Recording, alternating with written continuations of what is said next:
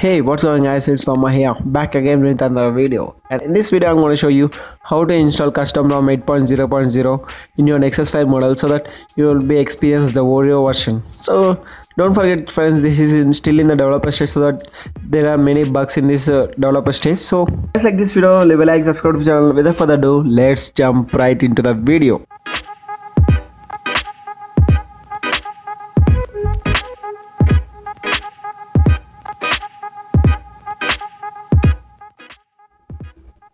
Hey guys, if you are new to this channel, then don't forget to hit that red subscribe button and also hit that bell icon so that you'll be getting a future updates whenever I upload a new video. And without further ado guys, let's jump right into the video.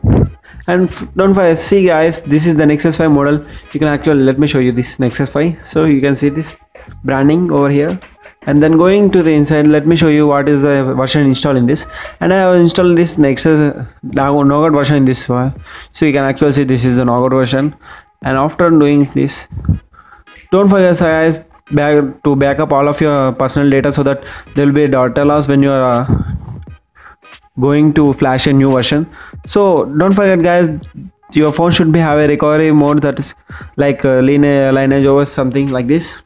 And make sure that after powering off, press the volume up and down buttons and power button simultaneously so that it goes into the recovery mode.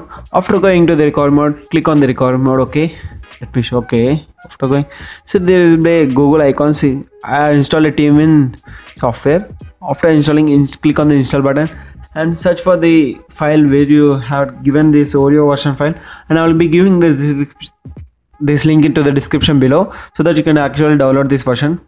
And this was developed by the developer name called Santhosh in the xdadevelopers.com. You can actually check this his profile also, and he's also developed the naugot version which is stable for the Nexus 5 model also. So guys, after installing this, you can actually experience the Android version Oreo. And the actual guys, there is no working situation like this. So after switching, you can see reporting in 5 seconds. Let me show you.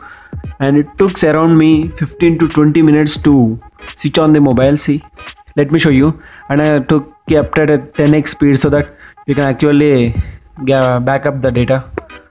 Okay, see, let me show you how much time does it takes.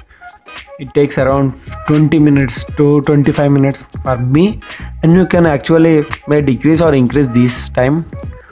After doing this, this is how it looks. Android. Sorry. And after doing this, let me show you. Let me open this. Okay. This is what it likes Oreo version for the Nexus 5 model, not for all the models. So let me show you what the version installed in this.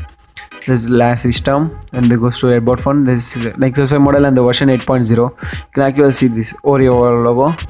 And after long pressing this, you can actually see an octopus like structures. See, let me show you. This is what you can actually play with this, and it actually, there's a huge lagging. And if you guys want to try the Oreo, you can try this, man. Thank you guys.